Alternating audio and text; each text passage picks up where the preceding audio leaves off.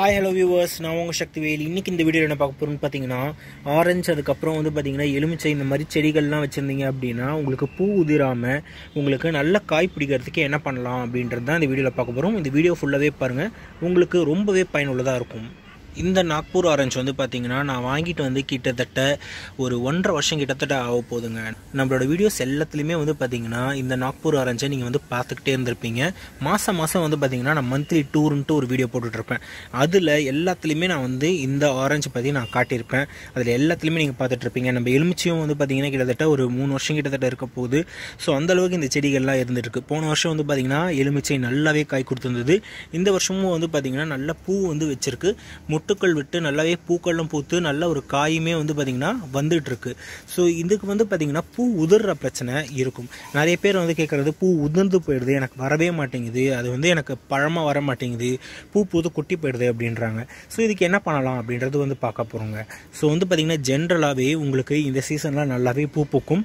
இப்போ வந்து பாத்தீங்கன்னா சீசன் வந்து கொஞ்சம் லேட்டா வந்திருக்கு அப்படின்னு சொல்லலாம். சென்னை மாதிரி இடத்துல வந்து பாத்தீங்கன்னா இந்த டைம்ல வந்து கொஞ்சமா வெயில் வந்திருக்கும். பட் ஆனால் இப்போ வந்து சில்னஸ் வந்து ஓரளவுக்கு நல்லாவே இருக்கு.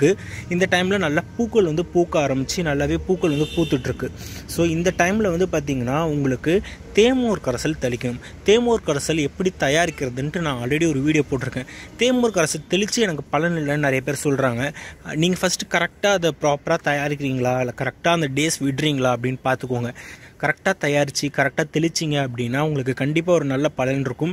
இது வந்து பார்த்திங்கன்னா ப்ரூவன் மெத்தட் மாதிரி. நீங்கள் வந்து என்னன்னு மட்டும் இல்லை, நிறைய கவர்னர்ஸ் வந்து ரெக்கமெண்ட் பண்ணுறது வந்து பார்த்திங்கன்னா தேமோர் கரைசல். இது வந்து நம்மாழ்வார் சொன்ன ஒரு டெக்னிக் தான். ஸோ இது கண்டிப்பாக வந்து ஒர்க் அவுட் ஆகும். பூ பூக்கிற டைமில் வந்து பார்த்திங்கன்னா தேமோர் கரைசல் ஒரு மிகப்பெரிய ஒரு மருந்து. தேமோர் கரைசல் மட்டும்தான் தெளிக்கணுமா அப்படின்னு கேட்டிங்கன்னா இல்லைங்க. நீங்கள் வந்து தேமோர் கரைசல் வந்து பார்த்திங்கன்னா ஒரு அமிலத்தை வந்து நியூட்ரலைஸ் பண்ணுறதுக்கான ஒரு விஷயம். இதே மாதிரி நீங்கள் வந்து பஞ்சகாவியம் தெளிக்கலாம். அதுக்கப்புறம் வந்து பார்த்தீங்கன்னா மீன் அமிலம் தெளிக்கலாம். அதுக்கப்புறம் வந்து கடல் பாசி தெளிக்கலாம். இதெல்லாம் ஃபோலியர் ஸ்ப்ரேவா இலைகள் மேலேயும் பூக்கள் மேலேயும் படுற மாதிரி நீங்கள் தெளிச்சு விட்டே வரலாம். இதுவும் வந்து பார்த்தீங்கன்னா ஒரு நல்ல வந்து ஒரு பயிரூக்கியாக இருந்து உங்களுக்கு வந்து நல்ல சத்துக்களை உறிஞ்சி எடுத்து ஓரளவுக்கு நல்ல ஒரு ஆரோக்கியமான ஒரு அறுவடை கொடுக்கறதுக்கு பயனுள்ளதாக இருக்கும். ஸோ இது எத்தனை நாள் இடைவெளியில் தெளிக்கணும் பூ பூக்கிற டைமில் அப்படின்னு கேட்டிங்கன்னா, பூ பூக்க ஸ்டார்ட் ஆகுது உங்கள் செடியில் அப்படின்னு நீங்கள் பார்த்தீங்கன்னாலே நீங்கள் வந்து பார்த்தீங்கன்னா பூ பூக்கிற அந்த பூவை பார்த்த ஒன்றுலேருந்தே நீங்கள் வந்து தேமோர் கரைசல் தெளிச்சிட்டு வரலாம்.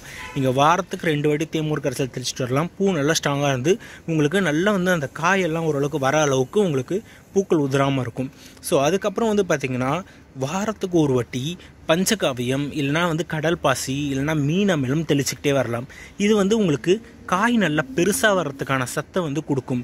நீங்கள் வந்து காய் வருது பூ பூக்குது அந்த டைமில் வந்து பார்த்திங்கன்னா சாலிடாக எதுவும் வந்து உரம் வைக்க முடியாது. வெர்மி கம்போஸ்ட், அதாவது மண்புழு உரமோ இல்லை வந்து மாட்டுச்சாணம் உரமோ தொழு உரமோ நீங்கள் வச்சிங்கன்னா அந்த சத்து வந்து செடிக்கு போய் சேர்கிறதுக்கு டைம் ஆகும். அப்போ வந்து பார்த்திங்கன்னா லிக்விட் ஃபர்டிலைசர் தான் பெஸ்ட்டு. ஸோ அந்த டைமில் வந்து பார்த்திங்கன்னா நீங்கள் ஏதாவது ஒரு லிக்விட் ஃபர்டிலைசர், நான் சொன்ன மாதிரி மிக சிறந்த 3 ஃபர்டிலைசர் அப்படின்னு வந்து பார்த்திங்கன்னா இதுதான். இது இல்லாமல் வந்து பார்த்தீங்கன்னா இப்போ ரீசெண்டாக ஃபேமஸாக இருக்கிற வேஸ்ட் டீகம்போசரும் நீங்கள் வந்து பார்த்தீங்கன்னா பயன்படுத்தி பார்க்கலாம். எனக்கு அதோட ரிசல்ட் எப்படி இருக்குன்ட்டு எனக்கு தெரியல. பட் ஆனால் நிறைய பேர் நல்லாவே இருக்கும் அப்படின்றாங்க. ஸோ வேஸ்ட் டீகம்போசர் இருந்தாலும் பயன்படுத்தலாம். இல்லைனா கம்போஸ்ட் டீ, நீங்கள் வெர்மி கம்போஸ்ட் வச்சுருக்கீங்க அப்படின்னா அதுலேருந்து டீ மேக் பண்ணலாம். அதை வந்து எப்படி டீ மேக் பண்ணுறது அப்படின்ட்டு நான் ஆல்ரெடி அது ஒரு வீடியோ பண்ணியிருக்கேன், அதை போய் பாருங்கள். ஸோ இந்த மாதிரி கம்போஸ்ட் டீ இந்த மாதிரி ஒரு லிக்விட் ஃபர்டிலைசர்ஸ்லாம் கொடுத்துட்டு வந்தீங்க அப்படின்னா நல்லா பெருசாக வரும் உங்களுக்கு காய்கள்லாம். ஸோ இதெல்லாம் இந்த சீசனில் பண்ணி பாருங்கள். இதில் வர பிரச்சனைகள்னு வந்து பார்த்திங்கன்னா உங்களுக்கு இலை சுருட்டல் நோய் வரும். ஜென்ரலாக இந்த டைமில் வந்து பார்த்திங்கன்னா இலை சுருட்டல் நோய் வரத்துக்கு நிறையவே வாய்ப்புகள் இருக்குது. இலை சுருட்டல்ங்கிறது வந்து பார்த்திங்கன்னா ஒரு வைரஸ் நோய் தான். உங்களுக்கு இப்போ செடி ஆரோக்கியமாக இருந்துச்சுன்னா அந்த நோயை எதிர்த்து ஆட்டோமேட்டிக்காக போராடி வந்துடும். எப்படி ஒரு நல்ல மனுஷனுக்கு வந்து பார்த்திங்கன்னா கொரோனா வைரஸ் கூட உங்களுக்கு அட்டாக் ஆகாது அப்படின்றாங்கல்ல, அந்த மாதிரி தான் ஆரோக்கியமாக இருக்கிற செடிக்கு வந்து பார்த்திங்கன்னா எந்தவித வைரஸும் வந்து அட்டாக் ஆகாது.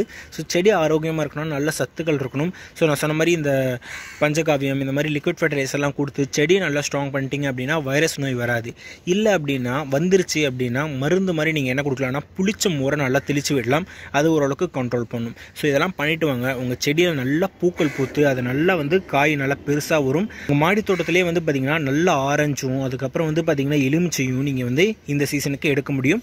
ஸோ கண்டிப்பாக இதை ட்ரை பண்ணுங்கள். ட்ரை பண்ணி பார்த்துட்டு எனக்கு வந்து எப்படி ரிசல்ட் இருக்குது அப்படின்ட்டு கமெண்ட் செக்ஷனில் சொல்லுங்கள். ஆரஞ்சு நல்லா பெருசாக வந்ததுக்கப்புறம் உங்களுக்கு அப்டேட்டட் வீடியோ ஒன்று போடுறேன். ஸோ இந்த வீடியோ பார்த்துட்டு இதில் ஏதாவது சந்தேகங்கள் இருந்துச்சுனாலும் கேளுங்க. அதுக்கும் வேறு ஏதாவது வீடியோக்கள் தேவைப்பட்டால் அந்த வீடியோவும் எடுத்து பண்ணலாம். அண்ட் இந்த வீடியோக்கள்லாம் பிடிச்சிருந்துச்சு அப்படின்னா லைக் பண்ணி விடுங்க. பண்ணுங்கள். நம்மளோட இன்ஸ்டாகிராம் பேஜ் இருக்குது, அந்த இன்ஸ்டாகிராம் பேஜையும் ஃபாலோ பண்ணுங்கள். ஃபேஸ்புக் பேஜை ஃபாலோ பண்ணுங்கள். நம்ம வெப்சைட் இருக்குது, அதில் நிறைய ஆர்டிகல்ஸ் எழுதிட்டு இருக்கேன். நீங்கள் வந்து சில ப்ராடக்ட்ஸும் வந்து வெப்சைட் மூலமாக வாங்க முடியும், அதையும் பாருங்கள். அண்ட் நான் உங்களை அடுத்த ஒரு சூப்பரான வீடியோவில் சந்திக்கிறேன். Until then, bye from your corner, Sakthivel. Have a happy growing day. Bye bye.